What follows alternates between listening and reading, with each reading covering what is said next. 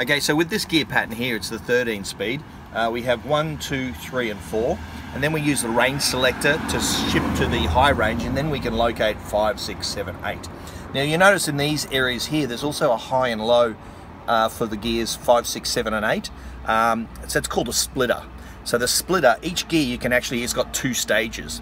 So if you were to go through each gear sequentially, you'd be going 1, 2, 3, 4, hit the range selector, then you could go 5 low, 5 high, 6 low, 6 high, 7 low, 7 high, and so on. Now those extra gears are really handy when you're going up a hill or you've got a load on. If you've got an empty truck, you're not going to be going through all those gears. In fact, you can even skip a few gears. But that's what those buttons do. Now, if you can actually look at the gear stick here, the red button on the side is the splitter, and the one at the front is the range selector.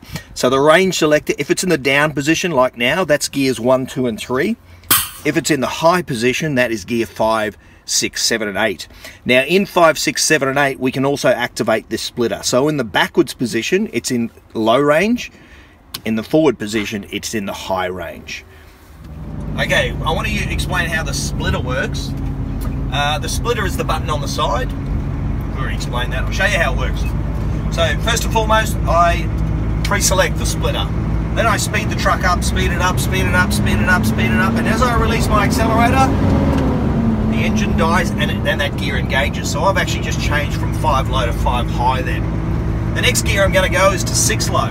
So I'm going to pre-select the button, speed it up, and just change the gear. So I've gone 5 low, 5 high, 6 low. So splitting gears is really handy when you've got a big load on or you're going up a hill and the gap between one gear and the next is just too high. So you can split gears and get those extra gears to get up that hill with your big load on.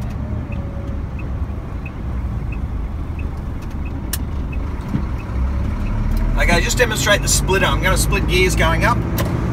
So I'm in low range, pre-select the button, accelerate, release the accelerator, it's engaged gear. Next one I'm going to go to is 5 low, so I pre-select the button and then change the gear. So that's 6 low. Now I'm going to go to 6 high, 7 low, 6 low. Got it mixed up with the gears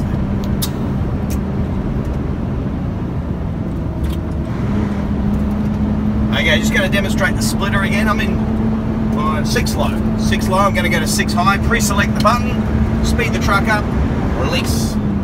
Now if you want to go back to low range, just by slowing the truck down, I then hit that splitter, and then when I apply the accelerator, it engages that gear. Okay, I'm just going to go up a gear, up to a high range now.